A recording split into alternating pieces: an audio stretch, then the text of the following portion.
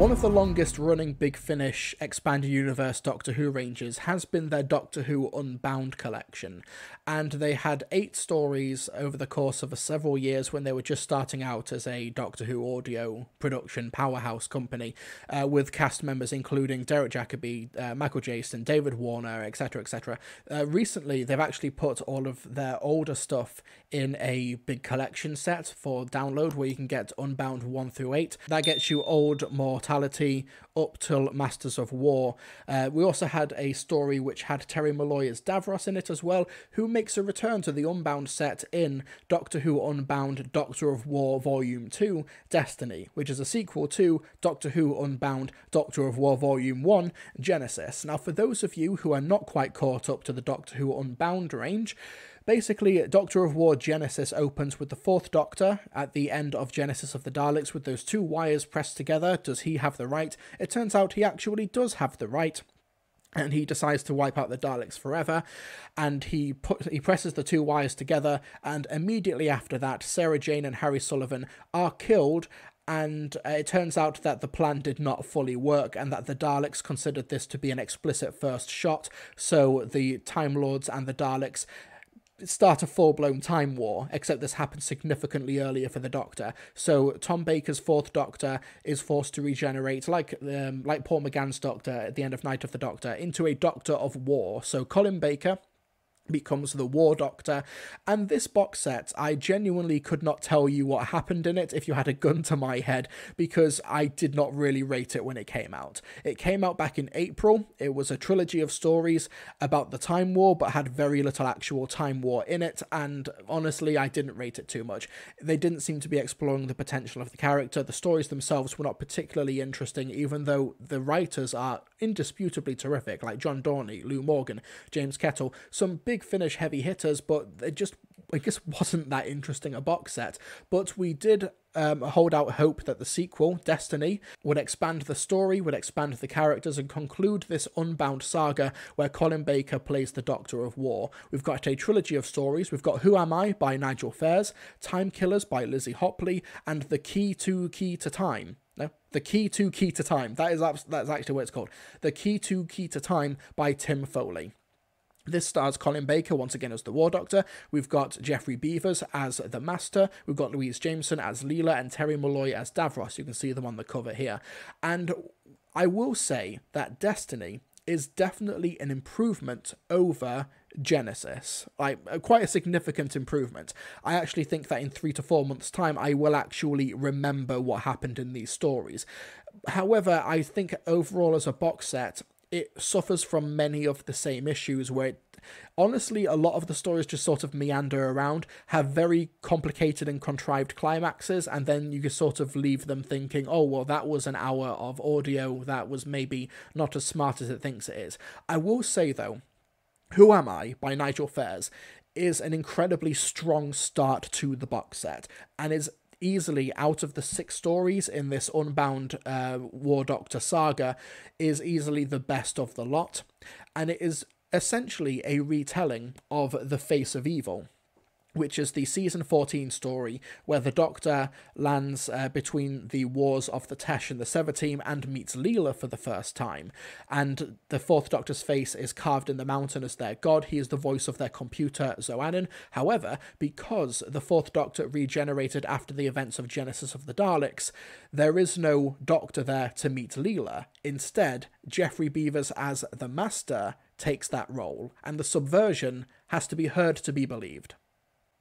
Great, Zoannon. I'm sorry, my dear. Did I startle you? Don't be afraid, I won't hurt you. The evil one. Oh, even I would say that's overstating it a little. No, my dear, I am the master. You are not my master. We shall see. How did that box appear out of nowhere? Is it magic? Oh, there's no such thing, I assure you. If there were, I could have just clicked my fingers or waved a wand to get to where I've got to, as that irritating fellow with the coat has the habit of doing, though quite why he insists on calling it a screwdriver. And what is your name? Leela? Leela. Leela. Excellent. Would you like an acid drop? It is true, then. They say the evil one drinks acid. You mustn't believe all they say. No, these are sweets. They're rather good. Go on, have one. I'd take a yellow one if I were you. The red ones can be a little difficult to digest. Geoffrey Beevers as the Master. He's been playing the Master for Big Finish for some time now, but this is like the first extended time I've heard listening to him since I've gotten into Big Finish.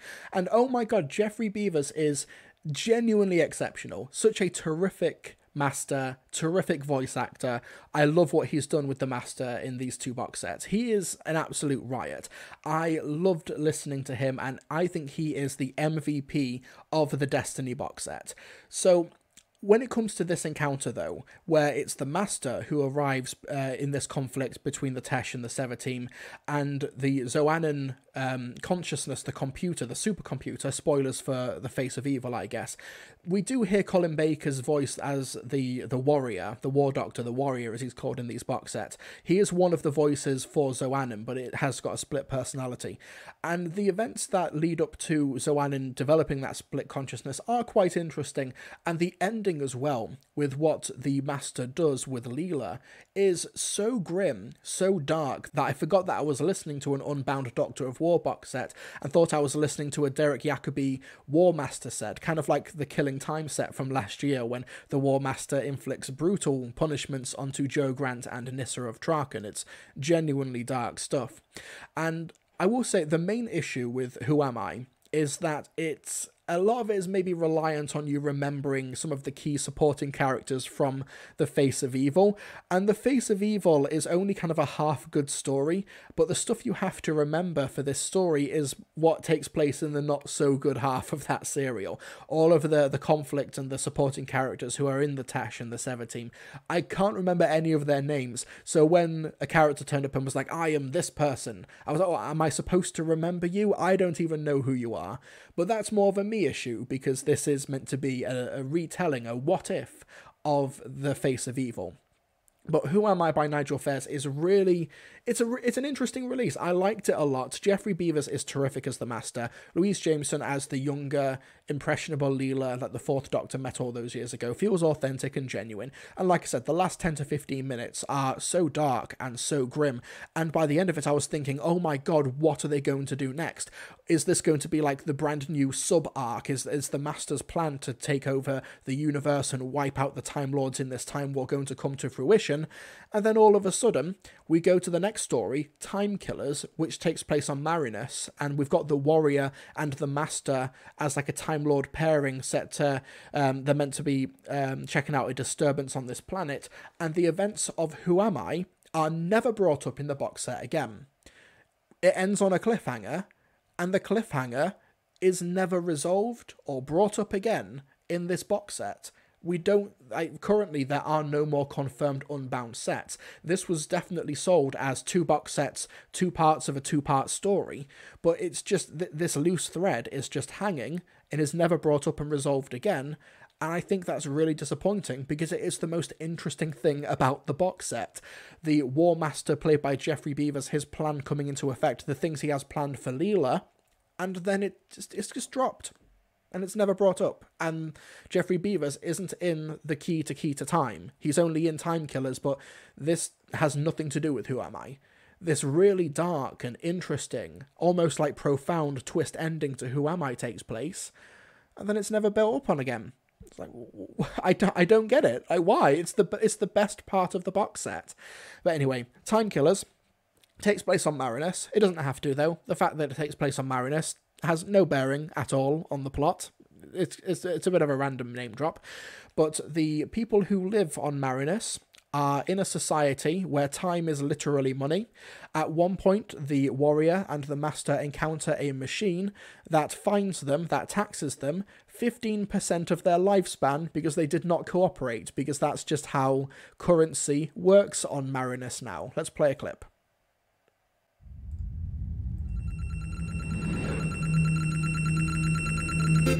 Time's out. You'll present your wrists for registration. She's not a hologram. She must be manipulating dimensions. That's what the blurs are. bank officials in helmets, all in some kind of air pocket. TDF, Temporal Detection Field. You are temporarily outside of bank jurisdiction until payment or punishment is processed. Oh, I'm getting bored with this. We're attracting more of them. We need to leave this place now. Local civil nonsense doesn't concern us. If this tedious TDF is anything more than show... You are resisting bank authority. Present your wrists. What? I don't talk to foot soldiers. Where's the manager? We're wasting time. We need to get back inside the Take TARDIS. their wrists. Attach the account bands. But hey! What is this? Get it off at once. Interest for first offence SLO authorised. Interest deducted from both accounts. Interest? What did you just do to us? The Bank of Millennius charges 15% on a first transgression. 15% of what? Of your predicted lifespan. Keep moving and have a fast day. They're gone. And as somebody in the comment section said, like that Justin Timberlake movie, yeah, it's the Andrew Nichols movie In Time. Yeah, Andrew Nichols directed Gattaca as well. In Time, though, mainly used it as an excuse for how can we have Olivia Wilde be Justin Timberlake's mother? That was the main inciting reason for that creative decision, where time is money and you have a... basically, if you're rich enough, you are immortal. And that's a similar thing that's happening on for Time Killers by Lizzie Hopley. Now, Lizzie Hopley is an incredibly good writer. Her work on Big Finish is absolutely exceptional.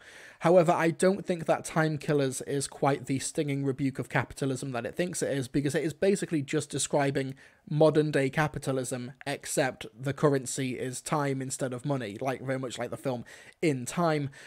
So yeah, when it's trying to make these observations like, this is horrific, this is terrible, what is happening to this society? It's like, no, this is just what it's like on Earth in current day capitalism, except it's on Marinus for some reason, and the currency is a bit more literalized. So when people have years of their life taken away, that's just like modern day prison or fines, or when you have poverty, meaning that you have a lower life expectancy. It's, you know, I don't think that Time Killers is the stinging rebuke and adaptation of capitalism in space that it kind of thinks it is. I will say Jeffrey Beavers as the Master is once again terrific in this set.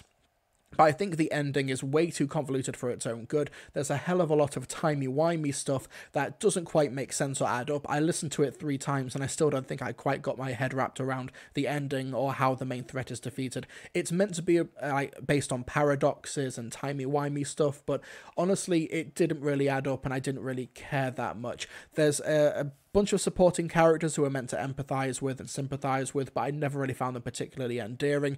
Honestly, Time Killers was not that interesting. I think it was good to have the warrior and the master get, almost like a doctor companion relationship. That was interesting, but halfway through the story, the master just runs for it and legs it. So he has his own little subplot, but the warrior and the master are separated, so they don't really have that fun interplay. It feels like it's kind of losing its strongest asset here. And this is the end of Jeffrey Beavers' involvement in the Doctor of War Destiny box set. He was easily the best thing about it, but he's not in the last story, which is the key to Time.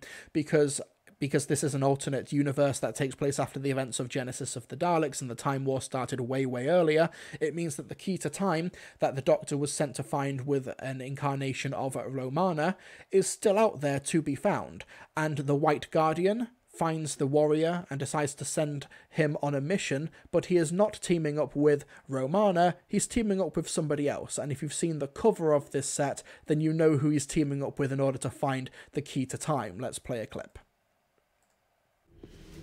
Hey, you're not who I expected. Who are you?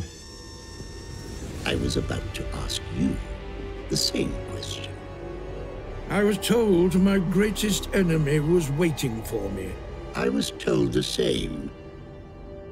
Unlike a guardian to make a mistake. Well, you've clearly been augmented with Dalek technology, so I suppose we are naturally opposed.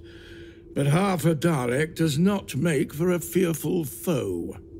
Half a Dalek? I am wholly responsible for them.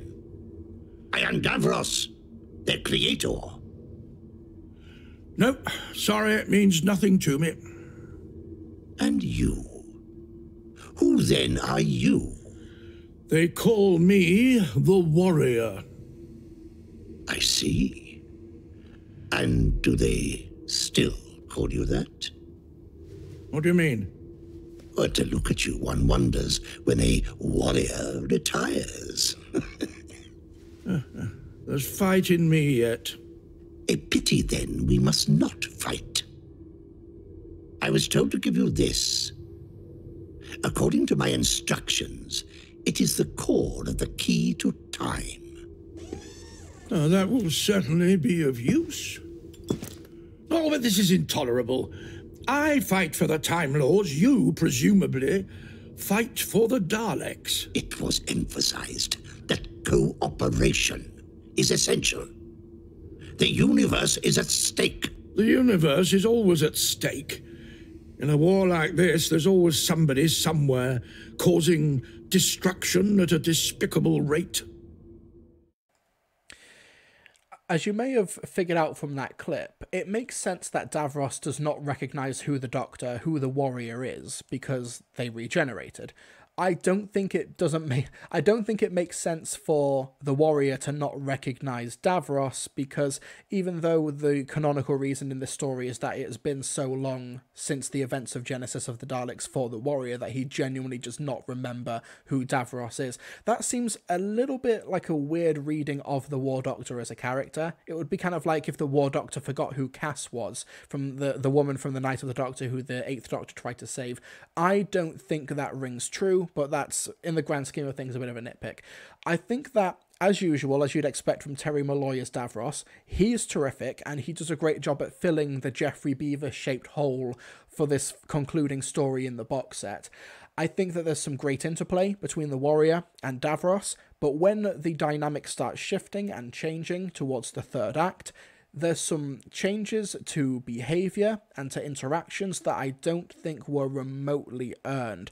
And I think when you try to have the Warrior as a character who has been through so much, who has been through thousands of years of the Time War being ripped apart and put back together again and everything, to change the way he does in the climax of the story doesn't entirely work, especially because when we're dealing with this whole box set, this trilogy of stories, Who Am I, Time Killers, and The Key to Time, we only have 2 stories with the Warrior as well. Maybe he should have had a bigger role in Who Am I to maybe lay some of the groundwork for this. It feels like 3 disconnected standalone stories, especially since, not to beat a dead horse, but the cliffhanger ending to Who Am I is never brought up or resolved in any capacity in this box set, which is the most disappointing thing about it.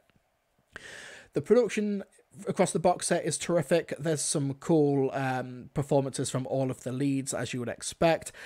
I think there is a casting decision when it comes to a Key to Time reference and a twist that it tries to pull in the third act that it does not pull off because the casting doesn't work. That's not an issue with the actor, that is absolutely an issue with the casting. The actor they got to play that character for that twist to connect it back to the original Key to Time story from season 16 does not pay off the way I think they intended it to. And then when it comes to the climax of the story, it just ends with a bunch of pomp and circumstance and a lot of loud noises and a lot of sound effects, and I genuinely don't know how the box set ended. I think there's some ambiguity that is deliberate, especially because towards the end of this box set, the fourth wall gets thoroughly and utterly obliterated. You'll know it when you hear it, but I don't think it's adding up to anything particularly interesting or meta. Maybe if I actually sat down and talked with Tim Foley, or Tim Foley, the writer of the story, set across his mission statement for it, or talked about his intentions behind it, I might get more out of it. But as of right now, I just think it was a bit of a pretentious ending. Flipseed in the chat, I actually rolled my eyes when the fourth wall broke. I thought it was really interesting, but then it's never really expounded upon. They don't talk about it again. They don't mention it again. It is the equivalent of an episode of Don't Hug Me, I'm Scared, when the red guy looks at the camera and goes, who is that? And then it just carries on as normal. It was like that, except Don't Hug Me, I'm Scared plays it as satire, plays it as parody. but the Key to Time seems to be playing it completely straight. And it's quite disappointing. Like, both of these box sets, I think, are the biggest, most disappointing Big Finish releases of the year. Not because they're necessarily bad, but because I think having Colin Baker play the War Doctor in an alternate version of the Doctor Who universe from season 12 onwards is a fascinating idea, full of so much potential that it never quite lives up to. I think having Geoffrey Beevers as the War Master is the biggest stroke of genius that the box sets pull, but when we get to the ending of Who Am I, and it never happens or pays off again, that's when it kind of became apparent that these two box sets were conceptually misguided. I think that, obviously, I don't hold any ill will to anyone involved, but it was a case of, like, if you were going to have this setup, have this premise, have these incredible actors, why didn't you do anything with them? And here's a clip from the Key to Time where Colin Baker just goes completely off the chain, and I loved it, and I wish we had more of it. The context for this clip is that one of the segments of the Key to Time that the Warrior has been sent to collect turns out to be a sentient person, and that does not stop the Warrior. Am I to be trapped as crystal forever? Shining, screaming. Stop it! This is a defense mechanism, isn't it? An emotional response to prevent me from retrieving the piece. You pretend to what? Display sentience? Feeling? I am sentient. I am feeling. It's not going to work.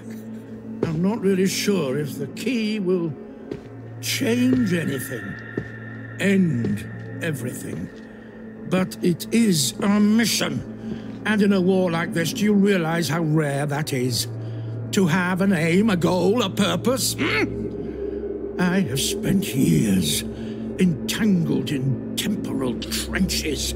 I have aged, de-aged, and aged again. I am so tired of it all. And the fact that you get to fulfill your role, escape this existence, I envy you, I really do.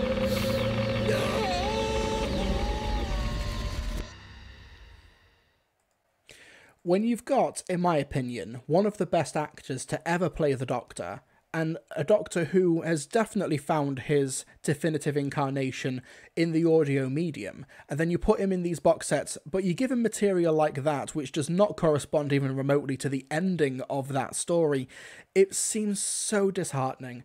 I think Colin Baker is terrific across the set, but the writing does not do him much justice. Geoffrey Beevers is amazing, and the writing does do him justice until they decide to write him out. I feel so genuinely burnt by that cliffhanger. It would be like, here's a comparison, it would be like if Series 3, you go all the way up to Series 3, you go Human Nature, Family of Blood, Blink, Utopia. The cliffhanger to Utopia is Derek Jacobi turns out to be the Master, and then all of a sudden, episodes 12 and 13 are The Lazarus Experiment and 42. And you're just watching those stories and thinking, isn't like the Master like around now? Weren't they like trapped on that planet, with the future kind about to eat them?